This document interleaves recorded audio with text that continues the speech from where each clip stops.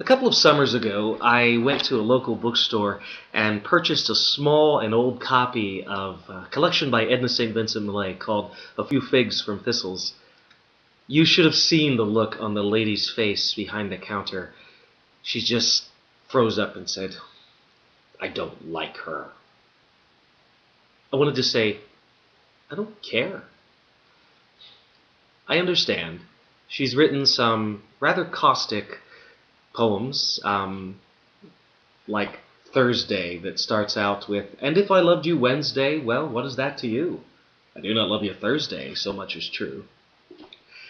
She also wrote the sonnet, "What lips I've kissed and where and why," obviously not really remembering all the loves of her life.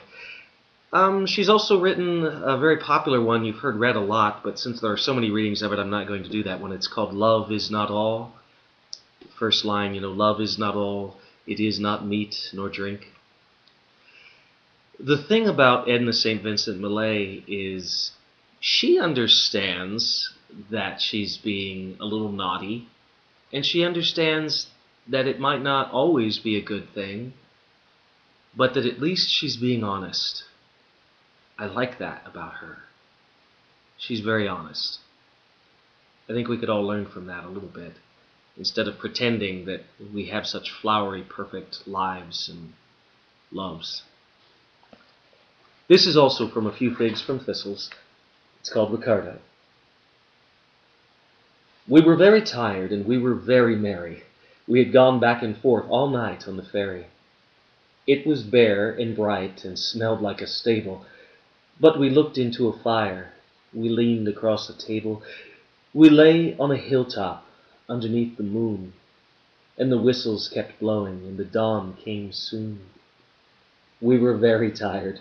We were very merry.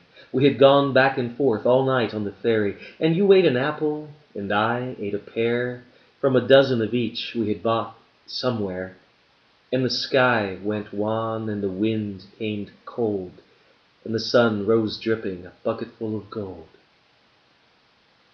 We were very tired. We were very merry.